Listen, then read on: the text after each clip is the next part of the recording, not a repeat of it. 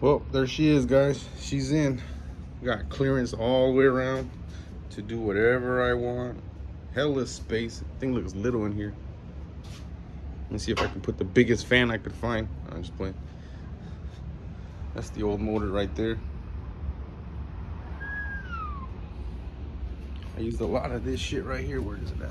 Can't even see the little sticker anymore. What is that purple shit? That purple cleaner from O'Reilly's.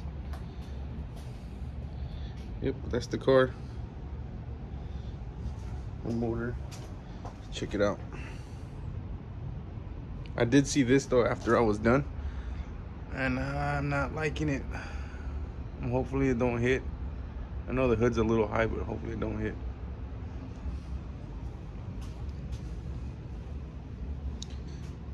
I do gotta get the wiring for this. I think it's the MSD wiring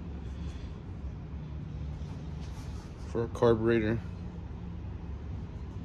I went carbureted. I wanted to get an old look. Y'all want to see the interior? Oh yeah, my tire went flat. That sucks. That's my other baby right there.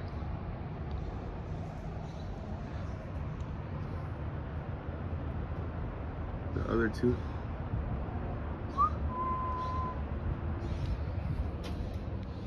That's the interior. I did paint the dash. Man, you can't see in here. It's fucking dark. I painted the dash, but everything was blue. I even painted these too. Paint held on pretty good. Shit was like $34 for a can.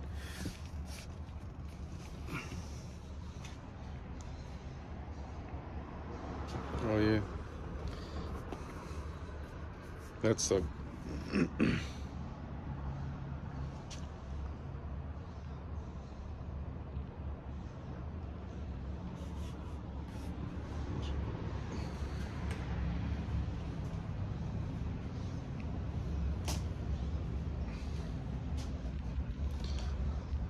So all I did to make it fit with the motor mounts was I used the old motor mounts. All I did was cut them.